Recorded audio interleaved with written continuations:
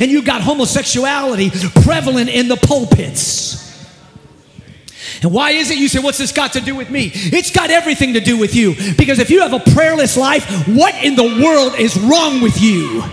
It's on you. You will stand before a holy God and he will say, I gave you the tools to push back the forces of darkness, but you were so self-consumed with you and your American dream. You forgot your brothers and sisters that are still bound in iniquity. And we've got little 10-year-olds and 11-year-olds in our public schools, and they have no right. They have no right to be themselves in the aspect of saying that this is wrong, because if they do, they'll be ostracized by leadership.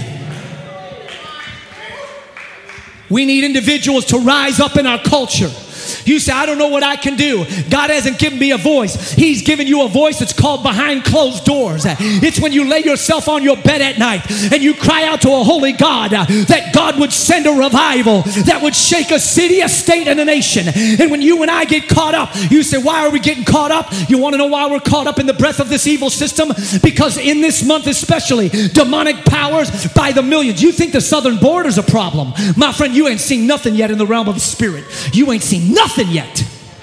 Demonic powers are more prevalent, but for everyone that crosses illegally, there are tens of millions of demons that are plummeting into the United States of America and the nations of the world. And wait till you see what they're going to do in the next 10, 15, 20 years, if we have that long. You ain't seen nothing yet. How about when the angels of God showed up at Sodom and Gomorrah? All the men and boys, the Bible says, gathered around those angels in human form, and the men and boys wanted to have sex with those angels.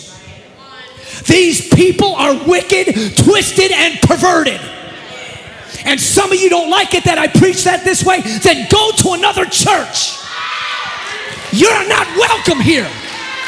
My God, you want to murder children? Those little babies are 10 years old and they don't know what right's right. They don't know, well, I got a penis, but my teacher tells me I can be a female. My God in heaven, get them out of public school. I got a righteous